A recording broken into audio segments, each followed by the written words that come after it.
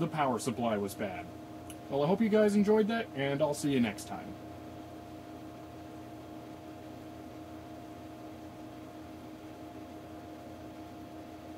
Oh yeah, you probably want to know more about it, like, you know, how did I figure that out, and what did I put in there instead, or what were the clues? So yeah, this is going to be a slightly different video because I've already solved the problem. So let's take a different look at how to approach this.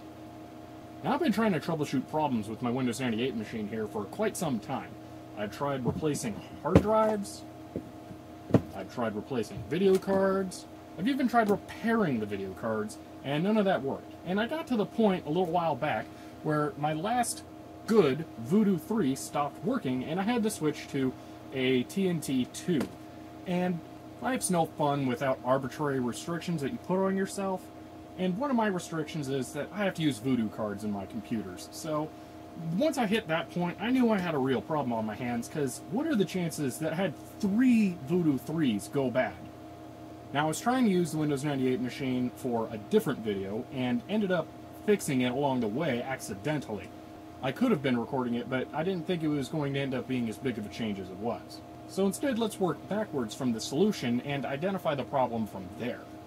So let's start off here. This is the new power supply that I put in the Windows 98 machine. Now, I got this out of a computer I bought at a thrift store. Now, I'm not normally in the habit of buying more 90s and early 2000s computers at a thrift store. I usually have enough parts for that kind of stuff on hand that I would rather not waste the space on them. But this one caught my eye because it had a couple security camera capture cards and looked a little bit different from the outside. So I decided to chance it, and I think it was like 10 bucks or something. Inside of that computer was this monstrous 600 watt power supply that even has an AT connector.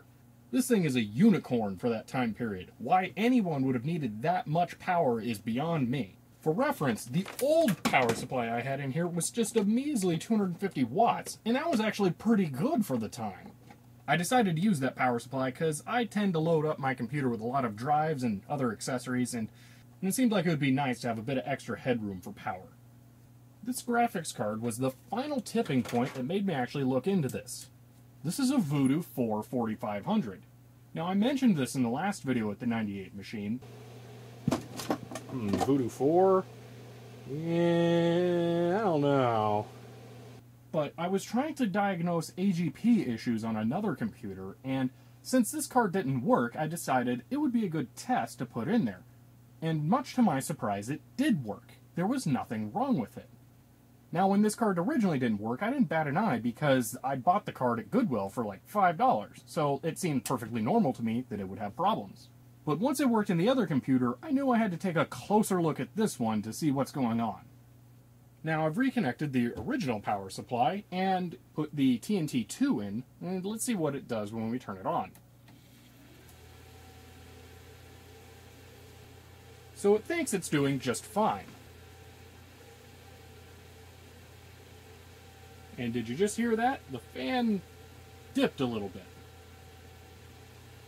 Now, it's not booting because I don't have the hard drive connected. Now, the fan dipping in and out like that is cause for alarm enough. Let's see what that's actually doing and measure the voltage going into the fan with an oscilloscope. Alright, so here we're at 2 volts for division. Ground is at the bottom. Actually, I'm going to move ground to right where that one's ground is. So we're actually getting 12 volts on the fan, which is to be expected, 12 volt fan. Now, this is coming out of the fan. I suspect that is a tach. Let me see if I slow that down, you'll see that change. That's not a PWM signal going in to control the fan. That's just reporting how fast the fan is spinning. So what I want to do is wait for the fan pitch to change and see if the voltage drops.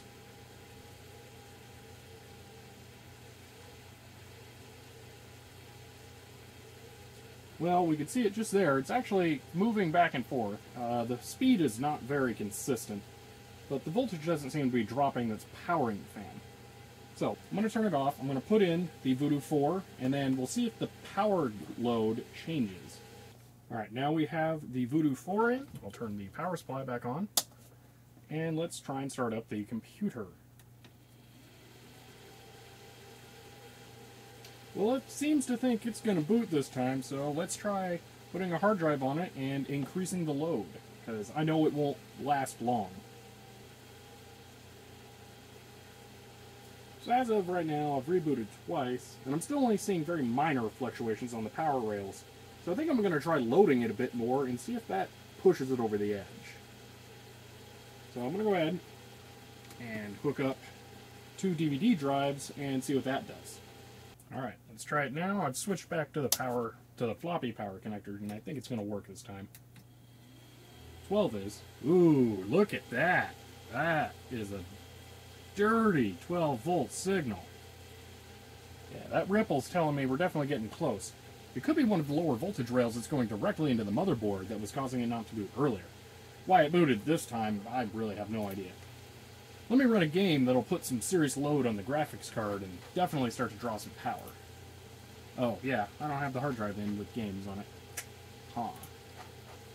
We're definitely getting closer. I'm going to plug in some more drives and see if the ripple on there gets any worse. Wow, when I hear the Bigfoot seek, that moves. I don't have it connected to the computer, so I can't force it to do stuff, but... You know, I gotta say, that power supply is behaving pretty frustratingly well here. This was supposed to be a demonstration of a failing power supply, and here it seems to have repaired itself. But I know, if I even attempt to trust it for a moment, it will let me down. Well, even though the power supply is pretending to play nice right now, I'm sure you get the general idea of how it's misbehaving by this ripple when we first turn it on. Just to prove my point that that power supply is actually bad, here's when I first tried to boot the motherboard with the Voodoo 4 in it. Alright, so here I have the original power supply connected in the back, and let's see how it behaves when I turn it on. Wow, it just totally died. It didn't work, but what I wanted to show was that it would work with the TNT2, but not work with the Voodoo 4. But when I went back to the Voodoo 4, it decided to start working again mysteriously. I'm not falling for this thing's nice guy act right now, so I'm going to open this up and start measuring capacitors, because it's always capacitors, and see which one is making this thing fail. Alright. Let's take a look.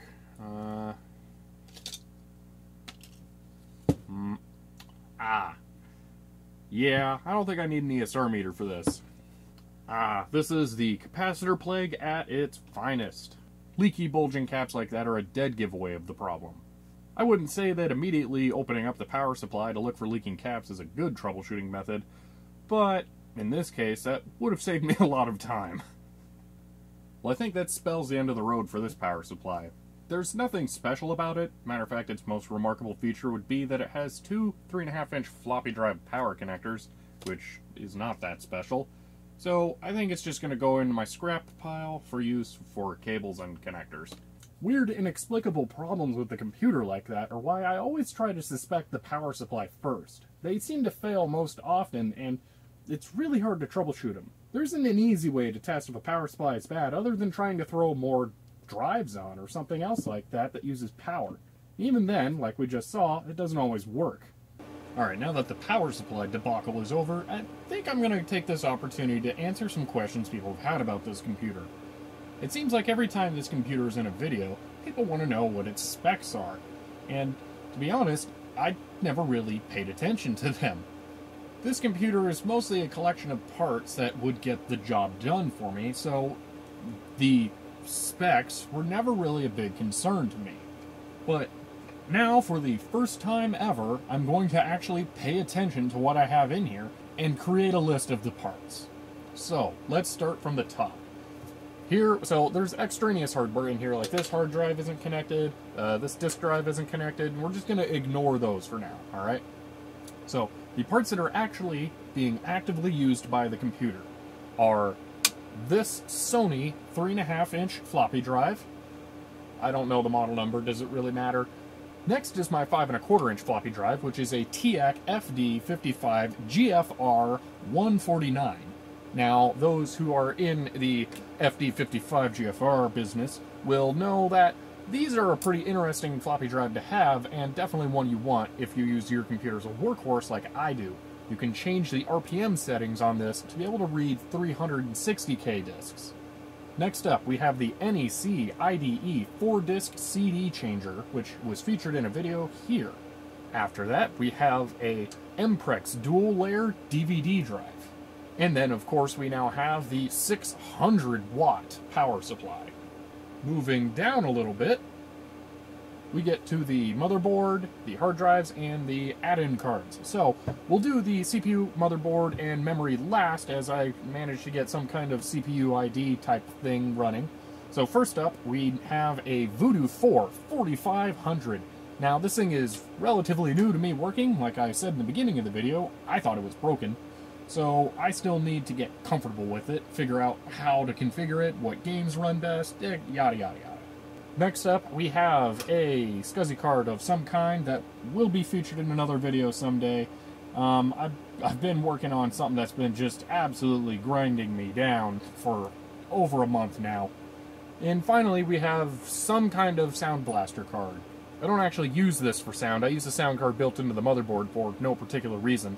This is just a game port adapter to me, so I can use my Sidewinder gamepads. Next up, we have two 160GB hard drives. I think they're even both Western Digital. This one is used for the operating system and some extraneous files, and this one is used solely for games. So every game I have installed on this computer is only on this hard drive. Alright, first off, you'll have to forgive me for the horrible colors here, because this software kind of sucks and it doesn't have really usable colors. I had to change my preferred black theme over to this because this text is always black and this text is always yellow. So the black text means my black background doesn't work, and the yellow text means that the default Windows 98 white background doesn't work either. So, first off, here's what we've got in here. We have an AMD Athlon XP, and it is running at 1.5 gigahertz. We have a, what's the chipset? We got motherboard information here, cache info, that's not it. What's this one? Extended feature flags, standard feature flags, chipset info. Alright, here we go. So, that's weird. It is not a Voodoo 5, that's a Voodoo 4. Wow, that's weird. Alright, well that's not going to tell me what the motherboard is. Alright, we'll just grab the motherboard model number off of it. Okay, it is a K7S5A Pro. K7S5A Pro. There we go, so that's my motherboard. We got any specs here? So, we've got some stuff, DDR or SD-RAM. Really? It's both? Oh, well, you know, there are two different kinds of slots. 1 gig, which I do have 1 gig of RAM in there. I don't know if CPU ID showed that. Did it? Memory, yeah, 1024, so it did. Alright, let's see. C Media audio, yep. 10100 Ethernet, okay. All the usual inputs and outputs. Power supply, floppy. Wait, IRDA? This has an IRDA header specifically? Oh man, we're gonna have to printer up this thing. Let's see, 3 USB. Oh, all the headers are 1.1. I did not know that. That's hilarious.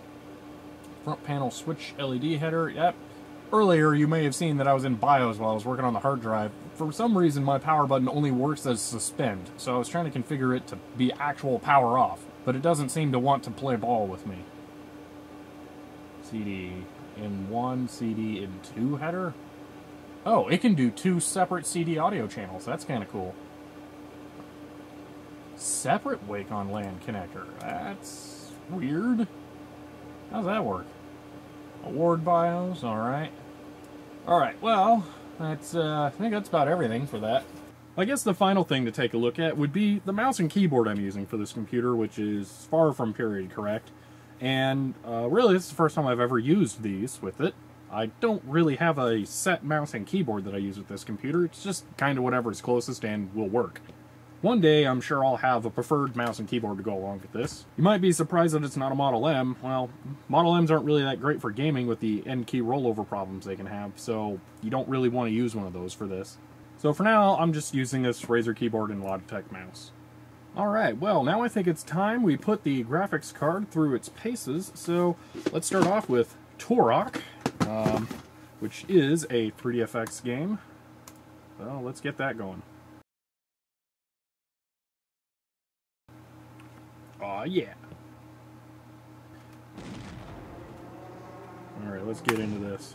So one of the big problems with this game on PC, well, there's several problems here, really. Field of view is literally 45 degrees, which sucks. The view distance is about 15 feet. And the horizontal sensitivity and the vertical sensitivity are wildly different. So it's more like an oval like that as you play, that the sensitivity's in. If you move in a circle, I'm saying you'll make an oval. It's ridiculous. So this seems to be running really well. Now I tried to get fraps or something installed to get some frame rates, but no, it's not going to cooperate with me here. This is definitely really smooth though.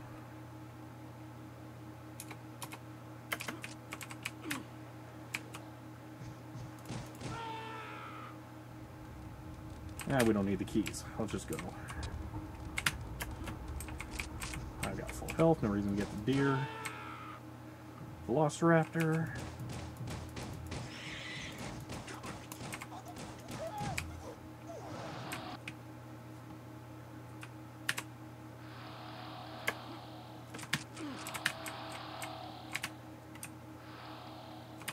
Come on, where's the portal?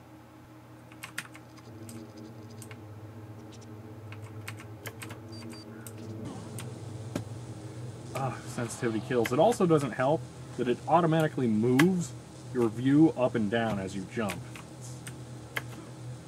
It was early into first-person shooters. They were trying new stuff. It's brutal. Man. Alright. You know what? As good as Turok is, I think it's time we play a first-person shooter with some good controls and go to Serious Sam.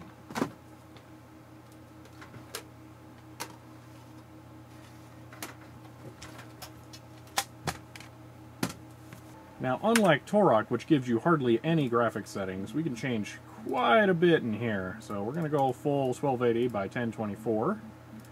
And we're going to do everything.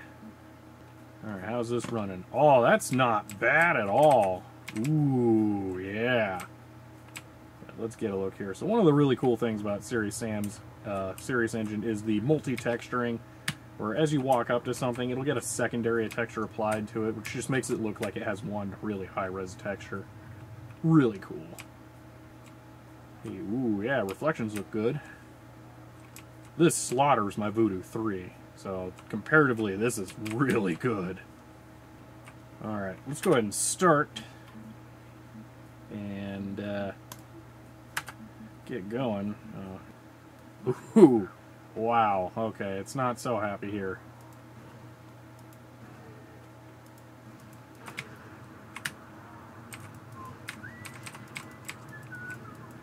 Alright, I'm thinking I should turn down the resolution because that just basically amplifies the problems. Let's try that. Oh, yeah, that's just done right there. Which is still a pretty significant resolution for... Well, 2001, okay, maybe not quite so significant. That was pretty average for then.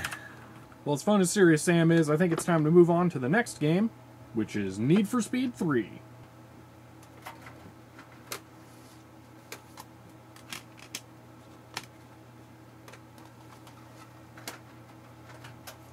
Need for Speed 3 may not be the most technically complicated game I can showcase here. Let's see how far we can push this. That's it? Really? Wow. Okay. We're not gonna have much going on here. Yeah, this is gonna smoke Need for Speed 3. I probably should have picked something more like Porsche Unleashed, or Hot Pursuit 2 would probably give it a good workout. Oh, yeah, it's just killing this. 3, 2, 1, hopefully I have my controls right. It looks it. I don't have to shift, right? Oh, okay, good. Yeah, Voodoo 4 just obliterates Need for Speed 3. This isn't even a competition. I like the ultra real-time split difference. Updates too fast to be meaningful in the slower digits.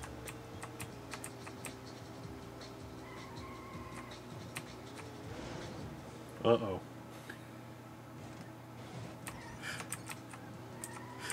'tis but just a scratch.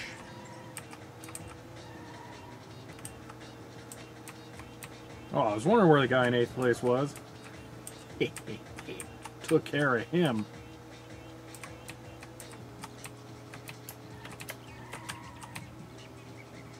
Oh, I almost made that look good. Well, alright. I think that's all we need to show for Need for Speed 3, because it's a champ. It's way too easy of a game for it to run. How much video memory does it even request?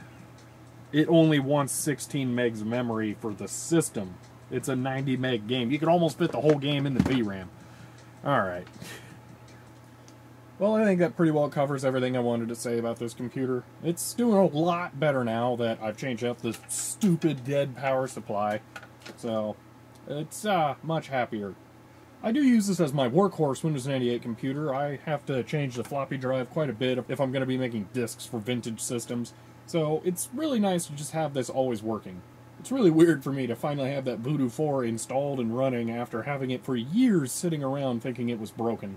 But it's cool to see a direct upgrade compared to my Voodoo 3s, because Serious Sam was a lot better, let me tell you. If this were a video about comparing the different 3DFX cards, I'm sure if I put the Voodoo 4 and the Voodoo 3 next to each other in Serious Sam, you'd see a significant difference. But that's a topic for another video.